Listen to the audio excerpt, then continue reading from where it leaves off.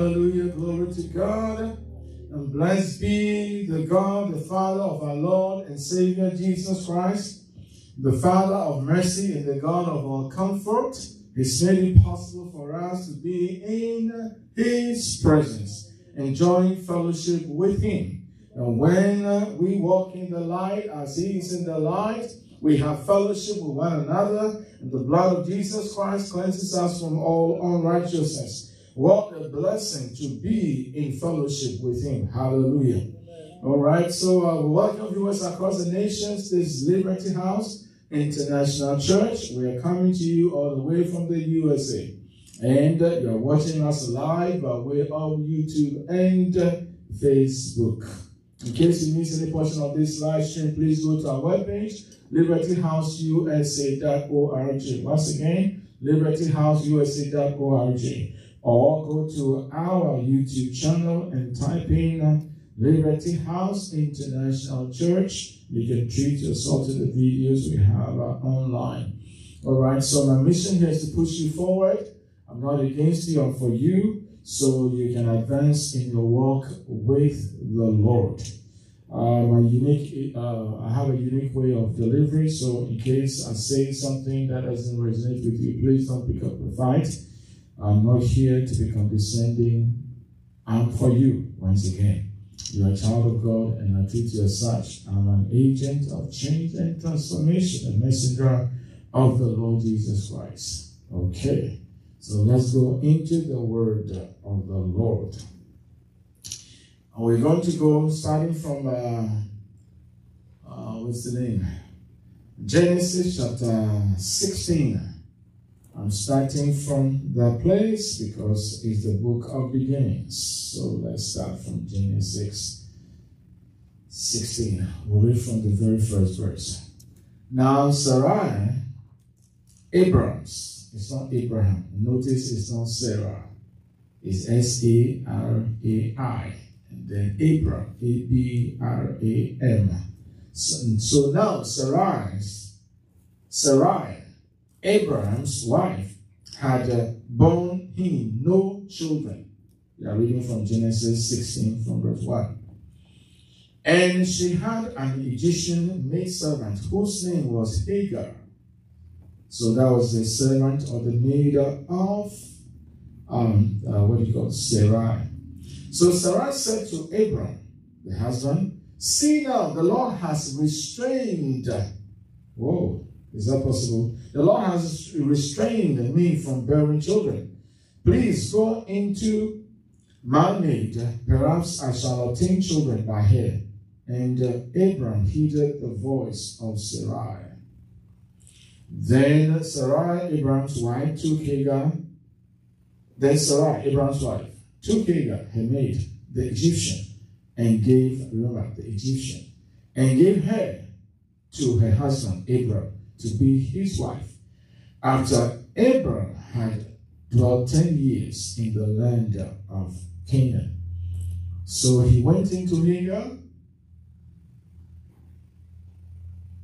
We are in verse 4. So he went into Hagar, and she conceived.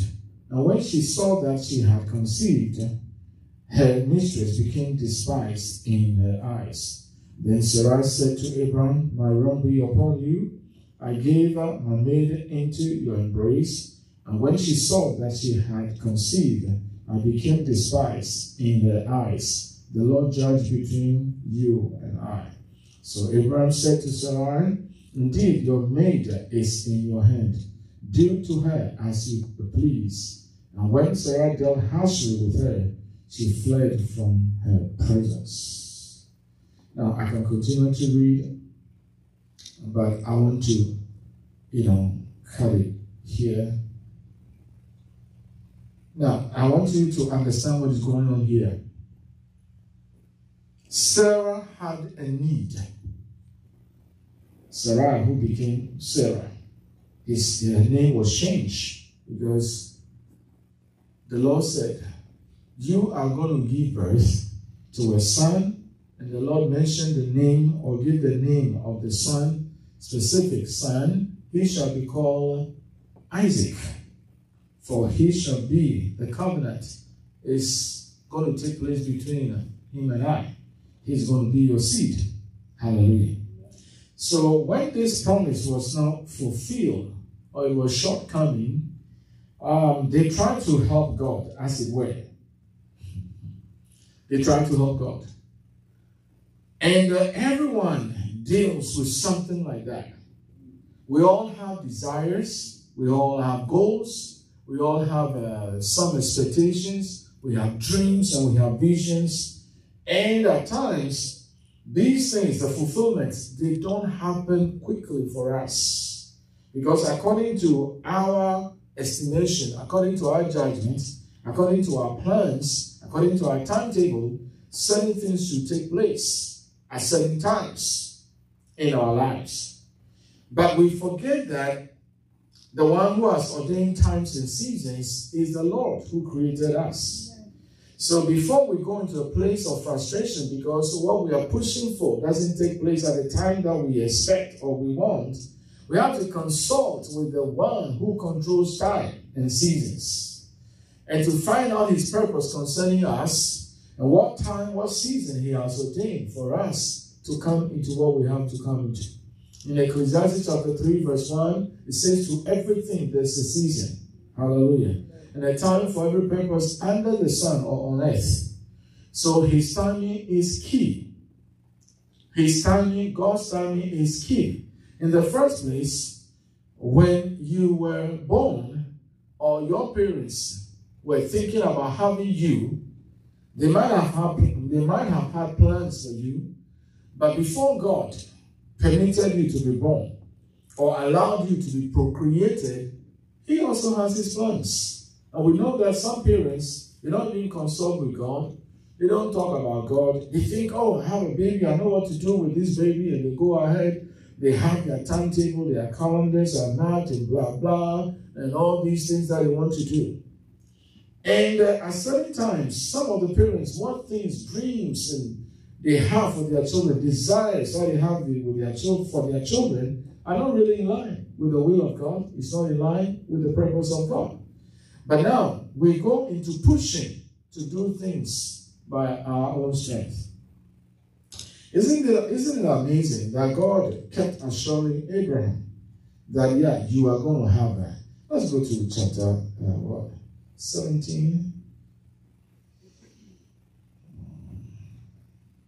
Chapter 17, Genesis. Let's read from verse 1 so we get it well. When Abraham was 99, 17:1. Okay. So when Abraham was 99 years old, the Lord appeared to Abraham. Notice the name is still Abraham. He was now 99. He spent 10 years. He didn't see anything, in the land. That is why he said, okay, let's use our name. The Lord appeared to Abraham and said to him, I am the Almighty God. Walk before me and be blameless. Let's read on. And I will make my covenant between me and you, and I will multiply you exceedingly. Let's read on. And I want us to feel this. He's saying, I'll multiply you exceedingly. Abraham really is thinking about material stuff. He's talking about goods. Then he's talking about what? Children. Up to now, I just have one child. How are you going to multiply me, make me that great, whatever? Then Abraham fell on his face, and God talked with him, saying,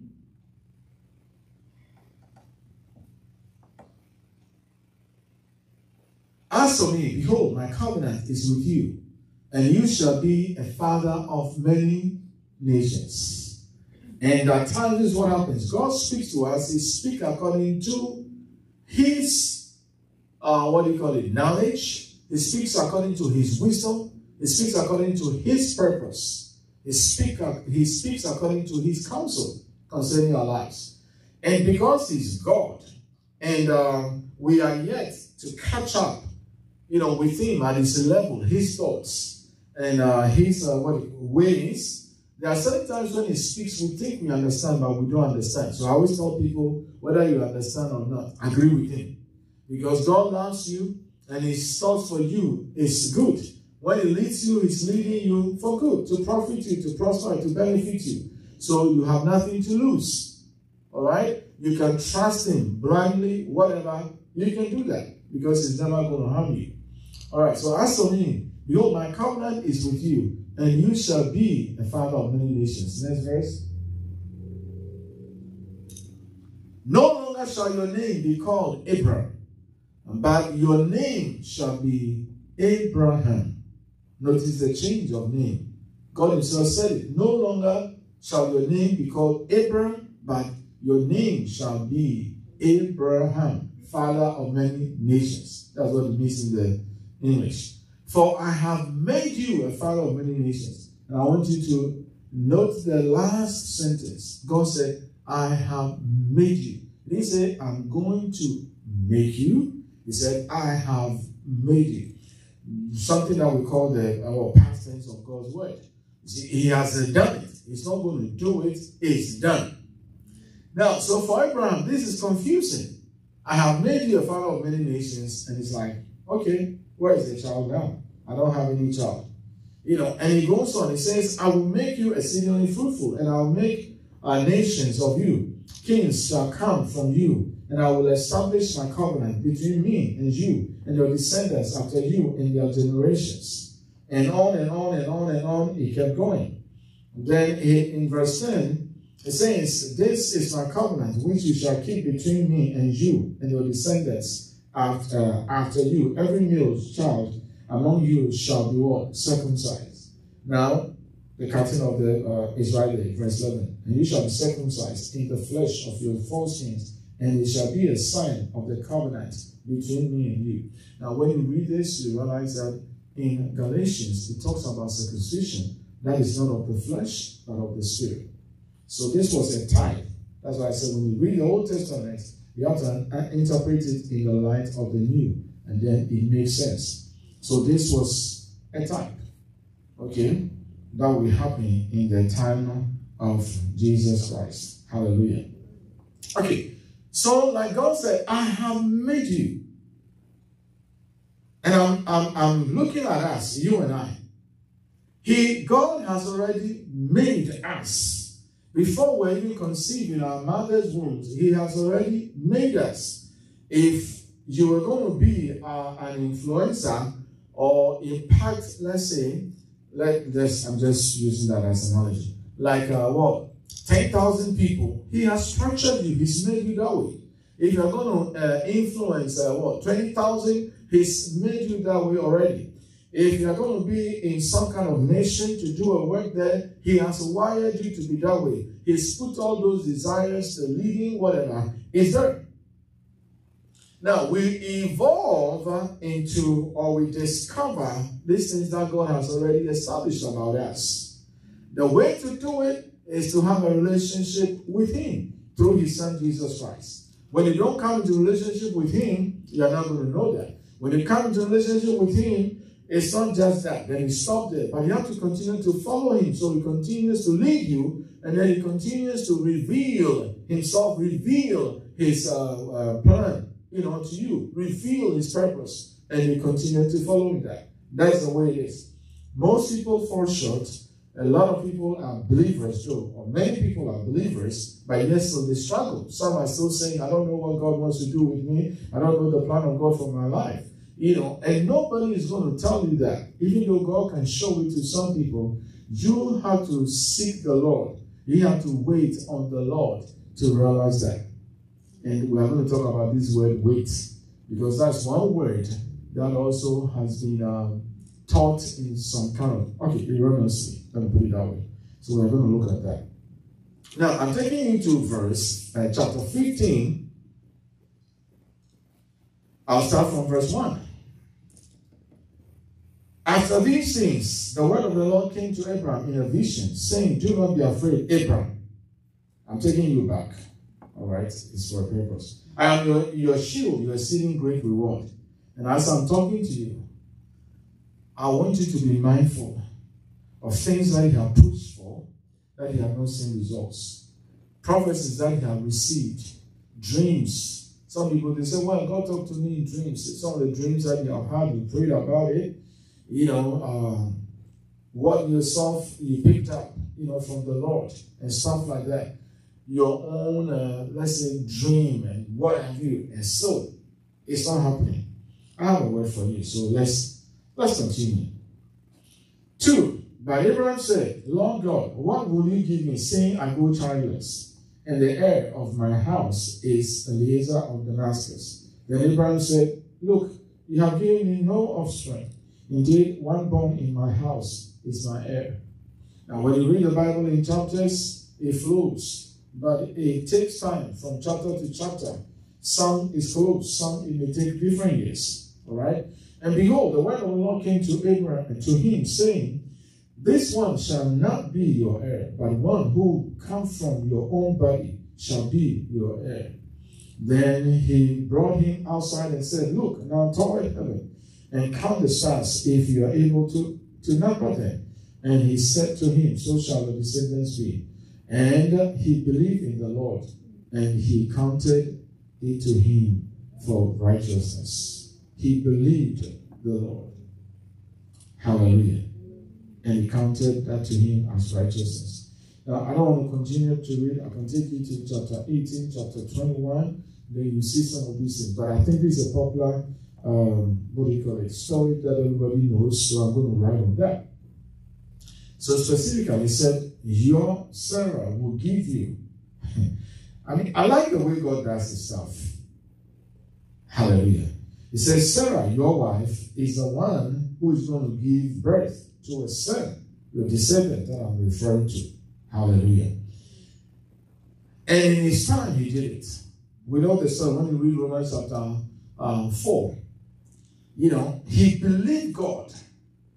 And he was in a place where it didn't look like it was going to happen, where Sarah now has entered into a period in her life, phase in her life, that conception was, you know, gone.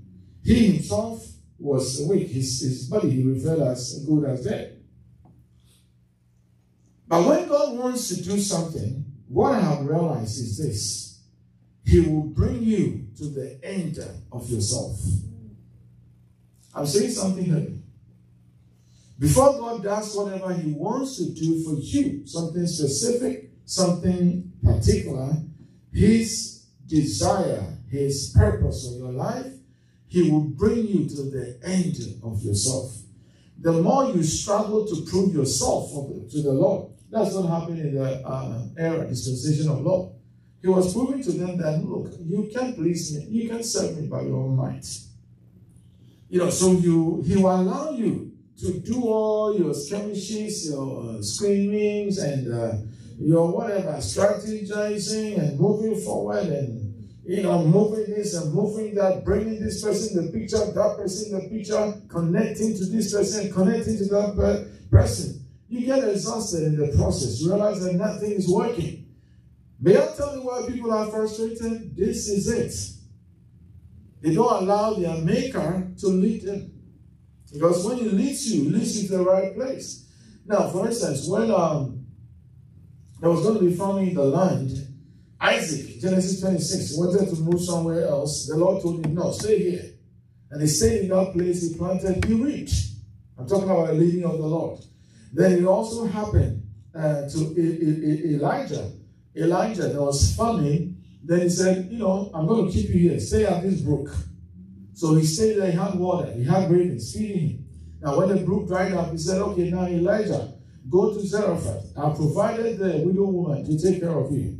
And at times I'm saying that we come short of what God has for us because we are too quick to move. We are impatient. We want what we want and we want it now. Just like children do at times. And we create monsters for ourselves. Some of the things that, you know, in our hastiness, in our rush, we get into trouble. The title of this message is Don't Rush God. That's the title. Don't Rush God. Genesis 16, what we read, Ishmael was the result of what he did. And it was a painful experience. There's still trouble in this world because of that simple mistake. That simple move on their part to help God. I'm talking to you. Be patient. Hallelujah. Just be patient. And God hasn't forgotten about you. You know, one person said it this way. He used Beetle and then he used, what was it? Mercedes. Years ago, the pastor was talking. He said, well, you know, I'm driving this Beetle, you know, the vehicle Beetle. And then everybody is passing me. It looks like I'm late in life or whatever. But he said, you wait and see. Very soon I'll be coming, you know, from behind. I'm going to overtake these guys with my Mercedes. That's how he said it. Hallelujah. Life is a race, like he said in Hebrews chapter 12. Let us run the race that is set before us. It's not a sprint. It's a lifelong kind of race. And you have to focus. That's right there. It says in verse 2. Now, it says that, let us what? Hebrews 12:2. What should we do? Fix our eyes. Look unto. Fix our eyes on Jesus. Look unto Jesus, who is the author and the finisher of our faith. But do we do that as Christians? At times we look at people, we put all our trust in them, like somebody says, you put all your eggs in one basket, you drop it, then that's it. You know, so we look up to these people, and then all of a sudden something happens, and well, today I was talking to somebody, I said, we heard this before, where people say that, okay, I'm not going to church anymore. They are a bunch of hypocrites. I'm not going to go to church. Why? Because somebody did something to them, and they think that everybody is like that. So such a person, I'll say that they are not looking unto Jesus. Yes, you have to look unto Jesus. Amen. Okay. So now I'm going to bring you here into the New Testament to understand what is going on. Let's read Galatians chapter 4.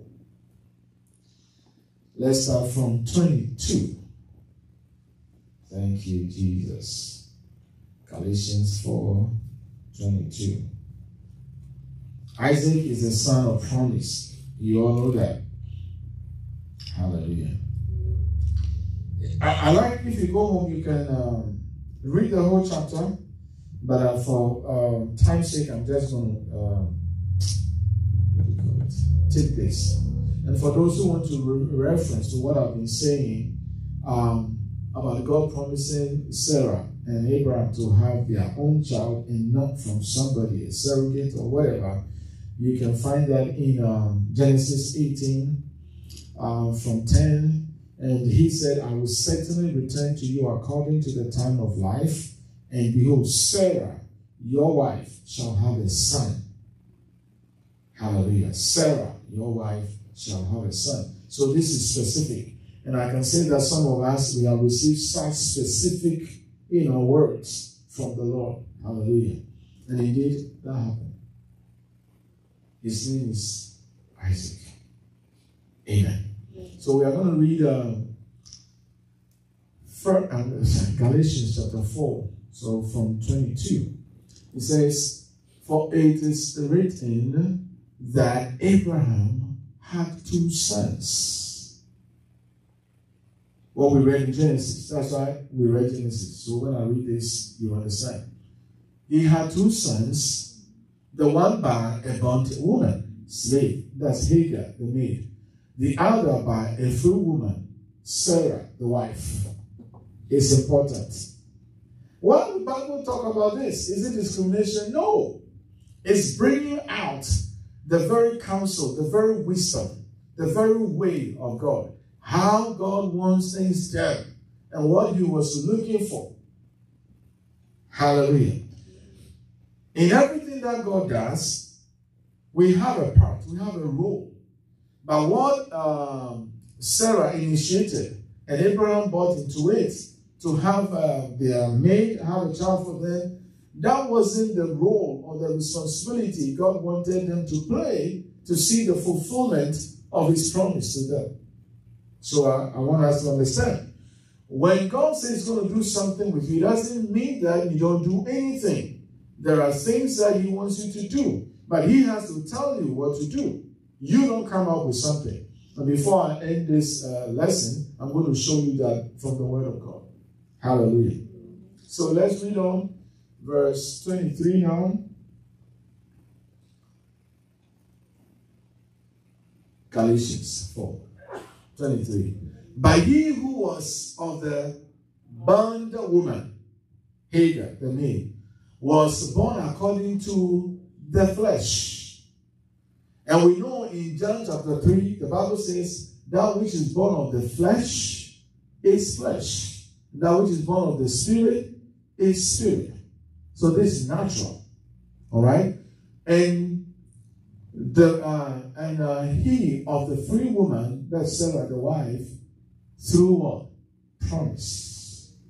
Through what? Promise. Now, let's start from 22 and have it in the New Living Translation. You will appreciate it. New Living Translation. The scripture says that Abraham had two sons. One from his slave wife. You see the slave wife. And one from his freeborn wife. Let's read on. The son of the slave wife was born in a human what? Attempt to bring about the fulfillment of God's promise. But the son of the free wife was born as God's own fulfillment of his promise. Now, the time between the birth of Ishmael, the son of the slave woman, and then, the son of the wife, Sarah, is 10 years. If you look at it, it's like a long time. Now, as for God, his way is perfect. That's what the Bible says. As for God, his way is perfect. So then you ask yourself, what was all this about? Why would you keep me hanging in there, waiting for this long period of time? 25 solid years before God fulfilled his word. I mean, he could do it. He would have done it within 5 years. How come he didn't do it? He would have done it within the first 3 years of their marriage. He didn't do it. Even the first year of their marriage, he didn't do it. Okay, let's cut God some slack. After 10 years, give me, my son. He didn't do that. Well, what was it?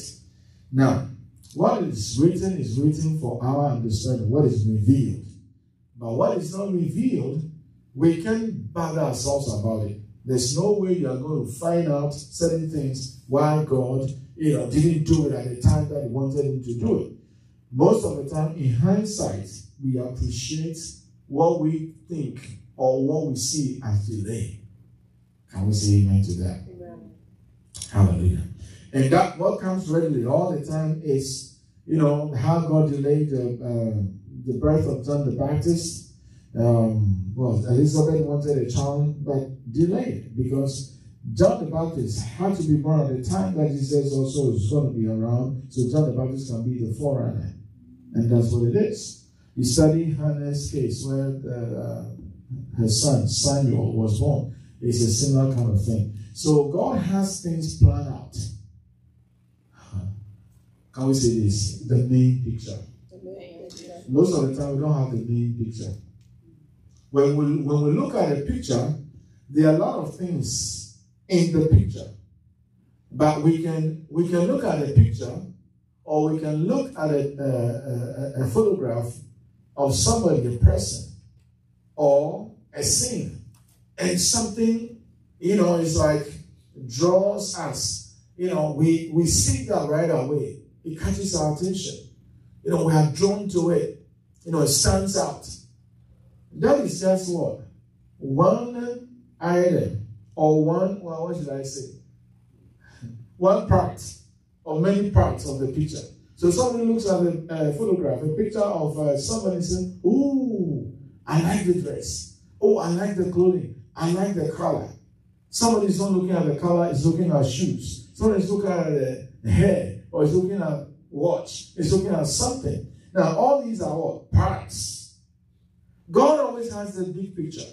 And like a puzzle, everything has to fit in the right place. So when he's working, taking into consideration everything relating to his plan, relating to his purpose. All the individuals that come together for his purpose to be fulfilled, he's working on all of them. They all have to be on the same page. They all have to come together. They all have to embrace this vision from him, this desire from him. So he's working on Steve, he's working on Jack at the same time. He's working on Sue, and he's working on Stella. And all these things are going. But because people have different level of understanding and perception, willingness to do what God wants them to do, it takes some time. Jesus, dealing with the disciples, he says, don't say that there are yet 4 months and the harvest will be ready. He said, lift up your eyes. They are already white. They are ready. Don't say there are yet 4 months. Now, when it comes to things that at times we ought to do, we procrastinate. Then we give it time. So they are saying there is yet 4 months. No. He says now is the time. He groomed these people, and then what happened? When he was raised, he was trusting them to go do the work. They all went back to fishing. And that's what we do at times. Because fishing was appealing to them more than reaching out to souls. And at times that's what we do. When we battle God, we are bombarding. Somebody said, the gates of heaven. Make this happen. Make this happen. Do this for me. It's all about me, myself, and I. It has nothing to do with the will of God. Nothing to do with the will of God. It's normally about ourselves. Me, myself, and I. I was talking to somebody and I said this. I said, yes, that's what I say here. People commit to foolishness. And if you want to see commitment, look at how, I'm giving you that, go do it. You see how people commit to foolishness. What is nonsense? What has no, something like a fight. Somebody can make, why do you have these gangs and whatever around? What do they get? Killing people, what do you get out of that? Perhaps someone say that is too extreme. But look at some church people. Look at how they live their lives. Some Christians. I know you have people like that in your family. Oh, okay. No. You don't have some people in your family. You have some people like that you know. But look at how they live. And you can tell that, I don't understand why this person is living this way. So it's going to take some time for God to keep working on this person till they yield their heart to his purpose. Jesus told the parable of the prodigal son. He left. He wasn't supposed to go, but he left. And all this while he was doing his foolishness, he was committed to that. He reduced himself to the point of eating animal food. It's amazing the things that we inflict, the pain, the trouble that we invite into our own lives. Because we want to do our own thing. That reminds me of a time many years ago. Before 2003? This person passed the nursing kind of degree, registered nurse. Passed. Now she was to write for the exams. She kept failing 3 times. And I was talking to her because then she was part of our church. And I was talking to her. I said, look, this thing, because she spoke to me, and I know she suffered injustice where she was coming from. So the thing was like, okay, I'm going to do this and show them, that yes, I've done this to prove a point. And I said, so far as you keep thinking that way, it's not going to happen. 3 solid times, she didn't pass the certification. She changed before she passed, and she enjoyed some good money. Some of you have mentioned the name, you know what I'm talking about. So that is it. I also went through something bitter, and I remember one advice that somebody gave me. And the person said, just do this to prove to him that, Lord, whatever he's trying to do against you is not working.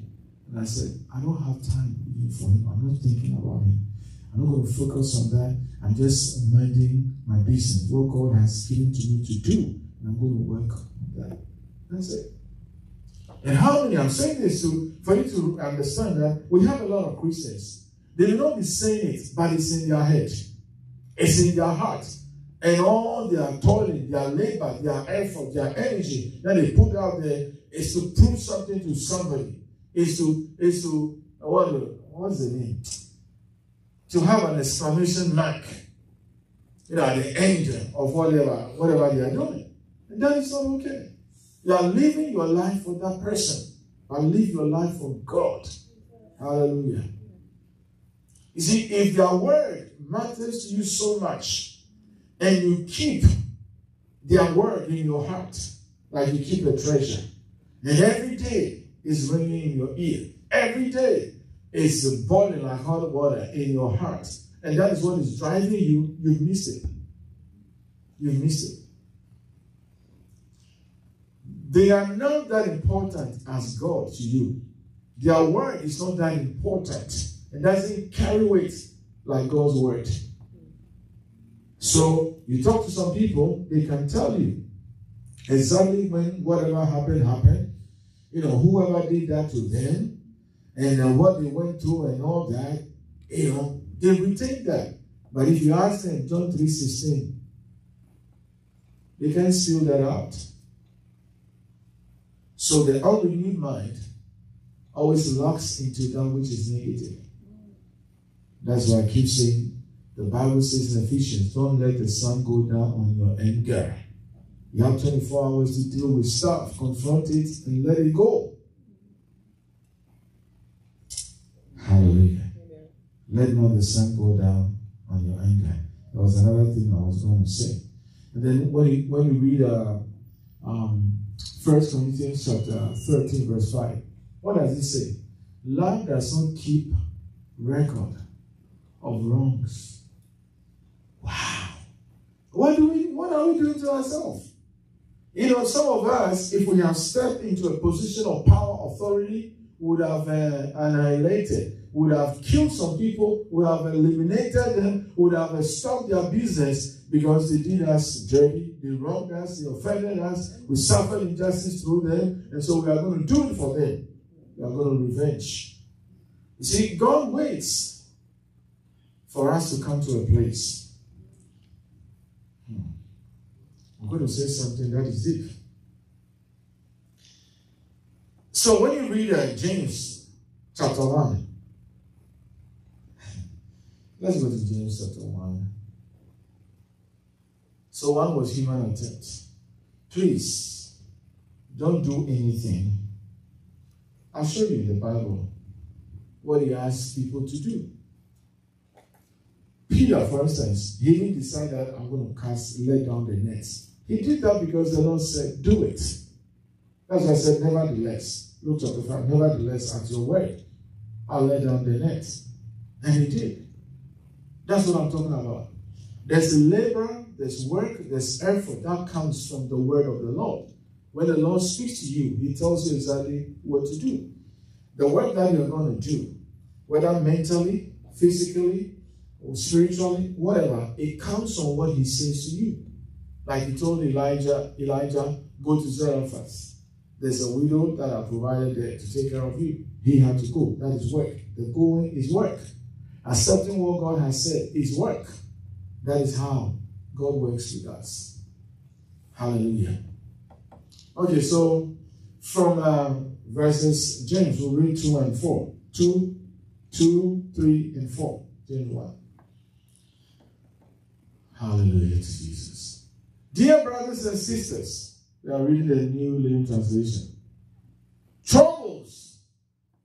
When troubles come your way, consider it an opportunity for great joy. When troubles come your way, and Jesus said it, that in this world you have what? Troubles, tribulation.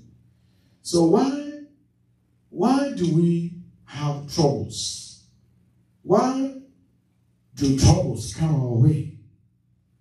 It's to get rid of our own way, our own thoughts, our own desires, our own dreams, to move us from our selfishness to become God or Jesus Christ centered. That's why the Bible says you renew your mind. You renew your mind with the Word of God. Hallelujah. Amen. And a lot of Christians have strongholds, according to Second Corinthians chapter 10 from 3. The weapons of our warfare are not carnal but mighty to go to the pulling down of strongholds.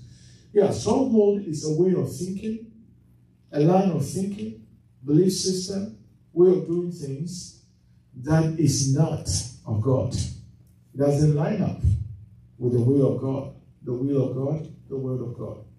It can be a result of our upbringing, people that we hang around, churches that we have attended, local assemblies, that teachings are wrong. And I know some of you have experienced that before. So the first time that the light came on, it's the same Bible that, they use, but they brainwash you. The same Bible, but they misinform you by misinterpretation and misapplication. So when you use the same Bible and the right, kind of interpretation and application comes out, it's like, wow, I didn't know that. We've all had that kind of wow moment. And it's going to continue because we are all work in progress. Hallelujah. So when you have that kind of wow moment, what happens? You abandon the way that you are used to. The kind of personality, lifestyle, your conduct, the way you approach things, you drop that. And then you accept truth, God's way of doing it. And then you live your life. That's how simple it is. Hallelujah. And this is an ongoing process for every child of God. You have to continue to do this daily. I'm saying daily in your life. So you are going to be tested. That's a way, I'll read what it says in the New King James Version. It says, my brethren, count it all joy when you fall into various trials. Trials that mean temptations, testing. And then 3 says, knowing that the testing of your faith produces what? Patience. The trial of your faith produces what? Patience. Knowing that the testing of your faith produces patience. Hallelujah. Now, why is God talking about this? We are not patient by our natural, when I say natural, I'm talking about biological, human nature. We are not patient. We are not. But God has to allow this test to go on so the fruit of patience will be demonstrated in our lives. Hallelujah. And when we talk about patience, what are we talking about? Hallelujah. We are talking about constancy. We are talking about constancy. Amen. We are talking about being in a place where you keep doing what you know is the will of God. You keep doing it. You don't stop it. I counsel people at times, you know what they say? Oh, well, I've been doing this for 6 months now. I don't see any change. I don't think my spouse is going to change. I don't see any change that is going to come. You see what they are doing? They are speaking unbelief. They said they've been working 6 months. So the 6 months that they've been working, it was a mental thing. It didn't come from their hearts. They were not convinced. They were not persuaded that it's from God. And that will bring about a change. And then they put a time frame on it. By the time I get to the 6th month, I should see some change. The 6th month, they don't see any change. And then they give up. Lack of what? Patience.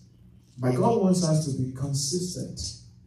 He wants us to be steadfast. Hallelujah. In applying or working in His word. He doesn't want us to let go of the assurance or the confidence that we have in Him. Hallelujah. So trials and testings, they come our way, and then the fruit of what? Patience is the result of it. Hallelujah. Okay, so let me do this well. I told you already, trials, troubles, whatever it is. Trials, troubles, temptation. Okay, normally it's about something connected. It can be something that is associated even with pain. Okay? And when we go through trials, it's a time also of proving us. God wants to prove us. Proving meaning letting you be exposed to the real you, knowing who you are in Christ and what you should be doing as a result of that, and knowing that, look, this is where I am.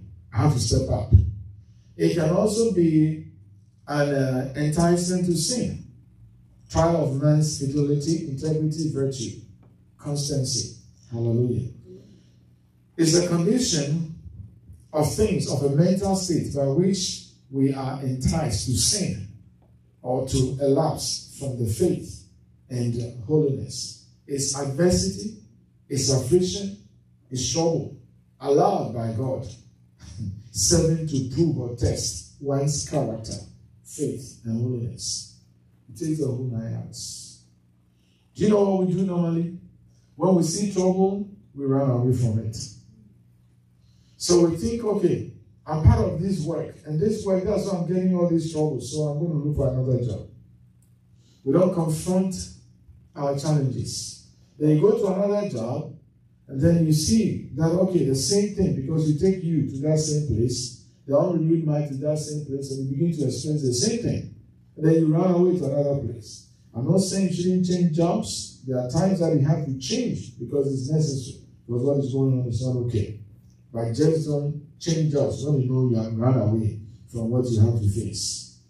Okay, this, knowing this, the verse 3, it's like some kind of knowledge that we walk in, awareness that we come into, and that is important.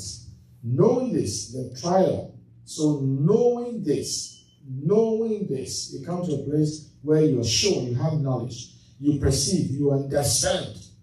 That's one word that you can remember. Understand. Understand this, that when you are being tried, when you are going through the trial of your faith, is to produce something. It works patience. It brings out what? Patience. Hallelujah. And I've given you the definition of patience: constancy, continuance. All right? You don't stop. Steadfastness. You keep doing it. That is character. Keep doing it. It's not something that you do today, tomorrow, and for a week, and then you stop. But you continue. The just shall live by faith. You continue like that way. Then in the verse 4, it says, let what? Let patience have its perfect work. Let it be sound work, complete. You see, it said that, complete, lacking nothing. Now, the way to take care of the lack is for us to go through. Then as we go through how we are already wired with the virtues from God, endowments from God, then we come to a place where those things begin to show forth. Those things are what? Exercise. The virtues are used, they are put to use, they are practiced. And as we continue to do this daily or time after time, then you come into a habit, it comes into a character, and then this is part of you. Hallelujah. Amen. And the fruit of the Spirit, then it begins to show forth, manifest in your life easily without effort. Hallelujah. Amen. Oh, we have to close. Okay, so let's read Hebrews 10, 35, 36. I don't want to dwell on this. I want to learn it well. So I can't break it down the way I plan to do it. Hallelujah. Look, I can tell you there are people that I've ministered to, and for years I'm not seeing some change. Some people it took years and the change happened. And at times I wonder, and I keep asking myself, is it because I'm not believing God, so these things are not happening? Is it because they are not believing God, because these things are not happening? And I keep on wondering, what is going on? But this is one way. Because you don't know what people think in their heart. Like I was giving you the example. Someone said, 6 months, I don't see any change in this part of mine. I've done this for 6 months. They are not budging. So whatever you are doing, you don't believe it, and you are negating whatever you are doing by your words. You are not speaking in line with what God expects you to do. Like I always tell people, God doesn't expect you to be nice for 3 months. And then when you see that the person is acting nice, then you change. He wants you to act nice, walk in love for the rest of your life. That's it. He wants you to be polite, respectful for the rest of your life. It's not saying do it for 3 months and change. No. So that's why we miss it. And then the very thing, the very situation, the very circumstance that will bring about that kind of patience, the steadfastness, the endurance, and all that we need, we throw it away. So he positions you with somebody in a relationship, somebody around you. It could be a workplace, it could be campus, school, it could be your home, your own sibling, your own parent, your own child. You know, it could be in the church place, wherever. There's somebody in your life, and it can be like a thorn in the flesh, a pain in the neck. But you see, all this while, God is using these scenarios, the situation, to mold you, to shape you into the character that is all He has ordained for you. Because where He's taking you, you can't go with this nasty behavior. You can't go with this ugly conduct. You are going to mess up things for Him. So Hebrews 10:35. Therefore, do not cast away your confidence, which has great reward.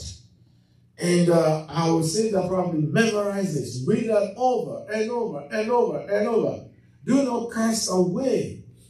Don't do it. Don't cast away your confidence, which has great reward. King James says recompense of reward. So recompense is the same as reward. Okay, let me break this down. Cast away mean what? Throw off or lose.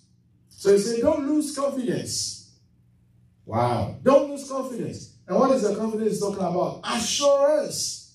Your confidence in Christ, your confidence in His Word, your confidence in the promise, what God has said, never lose confidence in that.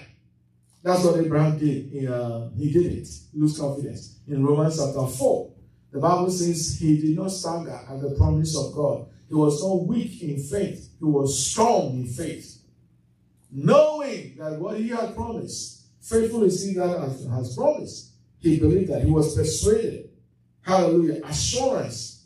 Now, at certain times, when we think we waited 3 years, we're doing fine.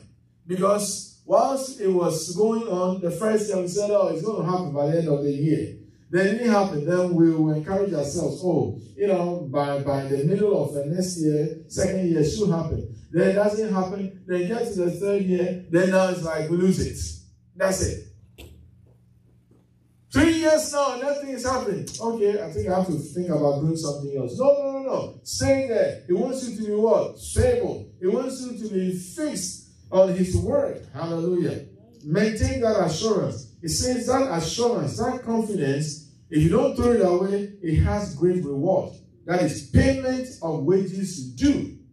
And we know that when we work, we are not paid in the middle of the month. We are not paid in the middle of the week. We are paid at the end of the week and at the end of the month. That's it.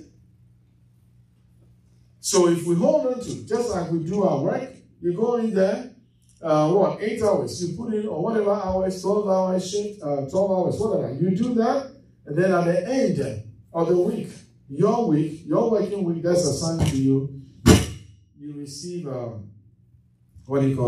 the reward. Hallelujah. So don't throw that off your what? Confidence, that's assurance. Don't lose it. Don't lose it. Don't let anybody make you lose it. And at times, if let me say it this way. Somebody around you, somebody that you love can make you lose it. Not just some circumstance or situation, but somebody you love, you're crazy about, can make you lose it. All right? So we have to be careful. Then 36. It says, for you have need of endurance. We started in James chapter 1 talking about patience. Okay, endurance. Now it's here again. You have need of endurance, which is patience, constancy, or steadfastness. We're talking about perseverance. Some people can't stand anything. No. And they can go to a place, they even order their food, and they just can't stand that. It's taking this long, the food is not coming. Just that.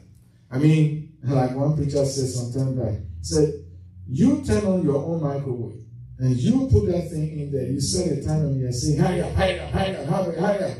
You know, these electronics, they run according to their own time. You can't rush them. Yeah. You know, so God uses situations, circumstances, and as well as people to make sure that we come to that place that He wants us to be. He refines us through that. So when you have need of patience, it says that after you have done the will of God, you may receive the promise. And it takes such work in endurance, constancy, for one to even do the will of God. I want to say that again. Doing the will of God doesn't come cheap. Like you go to the store, and then you see something, oh, I like this, and then you pick it up, you swipe your card. Doing the will of God doesn't come that way. It takes endurance. When we talk about endurance, what are we talking about? Patience, constancy, or steadfastness. Perseverance. For you to do the will of God. And when you do the will of God, then, of course, you are going to receive the promise. So wherever you are now, I'm encouraging you, don't give up. Don't throw in the towel. I appreciate the people in your life that you think they are a pain in the neck. God is using them to groom you. I'm not saying what they are doing is nice. I'm not saying what they are doing is fair, but God is using them. Some people will say, well, I used to curse like a sailor. Now I've stopped. What happened to you? Why did you stop? The people that, they'll push your buttons and whatever, they are still around. By now, you've renewed your mind. You know how to respond to whatever they're doing. Like I always say, you have control over you. You don't have control over people. What they are going to think, what they are going to say. And when you say something to them, how they are going to see it or how they are going to take it, you don't have control over that. But you have control over you. And I always say, don't give somebody power, control over your life. That they will sit somewhere like a remote control and they are controlling your life. Yeah. Don't let somebody's word matter or mean so much to you than God's word.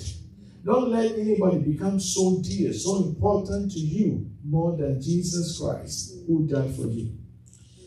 I've done this for years and this is why I'm where I am. I always tap into the grace of God. I'm a male. He created me a male. I don't have to struggle to be a male. So if you're a Christian, you are wired to be who God has made you to be and to do what God has ordained for you to do.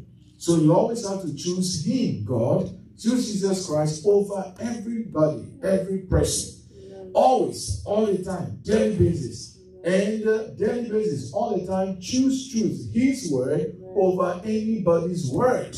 You have to do this for yourself all the time. You push yourself to do it. Grace is already in there. It's inherent. And you can do it. If you tell yourself you will do it, I agree with God. I accept His word. That's it. It's like the seed that is sown on good ground. And it will produce fruit to the praise of His glory. You don't have to fast. You don't have to pray. Somebody was telling us something that happened. They were dealing with somebody and the person said, oh, okay, so have you forgiven me? Then the person said, I'm going to pray about it. And I said, what? Going to pray before you forgive? No, you can just choose to forgive. The person said, thank God for the lessons that I received from LHIC. Yeah, so I told the person, you choose to forgive. Yes, it's an act of your will. You know how to pray, you know how to fast. But these are some of the religious things that are going on in some circles. Choose the word of God. It's already made clear. Choose it. Just say, I'm doing it. I commit to do it, and I'll do it, and that's it. Choose the word all the time. Hallelujah. Not your feelings, the word. Hallelujah. So, like I said, the title is Don't Rush God. Now look at your life where you are rushing God. And you can't rush Him, so don't even try it. You frustrate yourself. Okay, I'll end on that note. And thanks for tuning in. I love you dearly. go with Jesus, you will always have the desired results. Amen.